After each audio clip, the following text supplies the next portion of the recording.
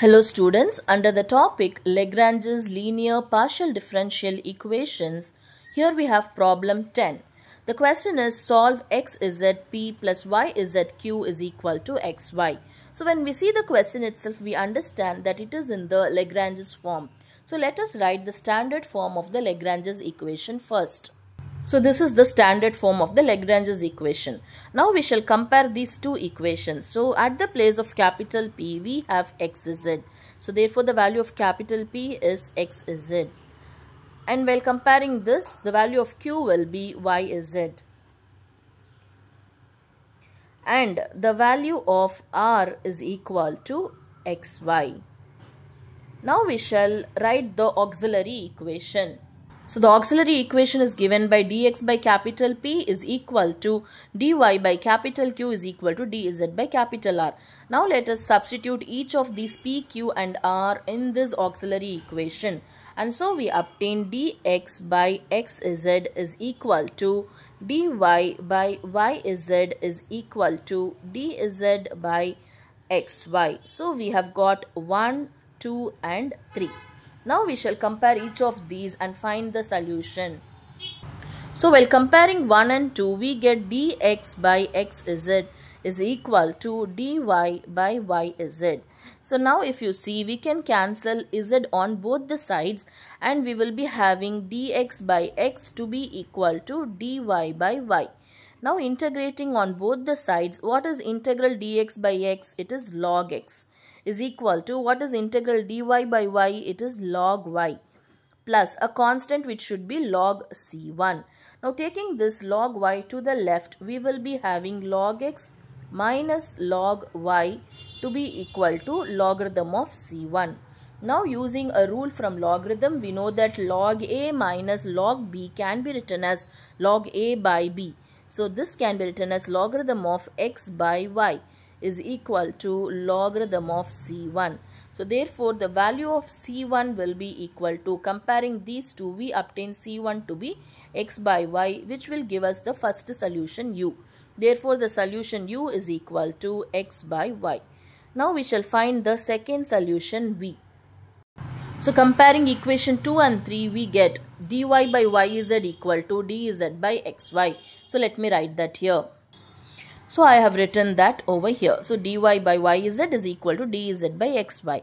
Now if we see, y can be cancelled on both the sides. And taking this x to the left, we will be having x dy is equal to, taking the z to the right, we will be having z dz. Now right hand side can be easily integrated because it is completely of the variable z only. So z dz. But on the left, we observe that we have x dy. So x is different and y is different. So these two are different variables. So we cannot integrate the left hand side. So in this case, we have to compare the other two equations. But for this problem, if you compare equation 1 and 3, again we will be held up with a similar case of difficulty. In that case, definitely we have to use the method of substitution, which we learnt in our previous problem as well. So in the same way, we have to substitute the value of x over here. How we will do that? For that, we have to check out the first solution that we have obtained. We have obtained c1 to be equal to x by y. From this, what will be the value of x? X will be equal to c1y. So we have obtained the value of x to be c1y. So we can replace x by c1y. So here we will be having c1y dy is equal to z dz.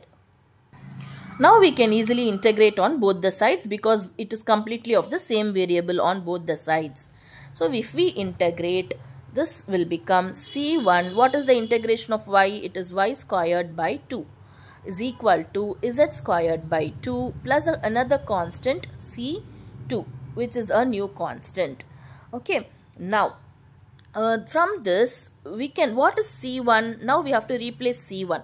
c1 is x by y. So let me write that. So x by y multiplied with y squared by 2, and bringing this z squared by 2 to the left, we get minus z squared by 2 is equal to c2.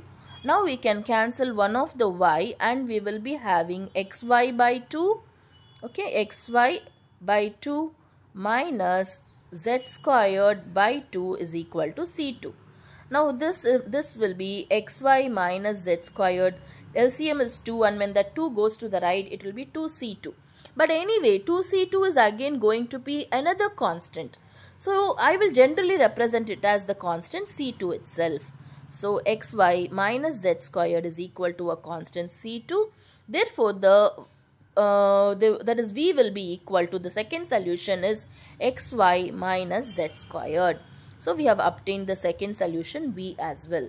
Now here u is equal to x by y is the first solution, and v is equal to xy minus z square is the second solution, and therefore the general solution phi of u comma v equal to 0 will be phi of x by y comma xy minus z square is equal to 0. So this is the final solution that we have obtained.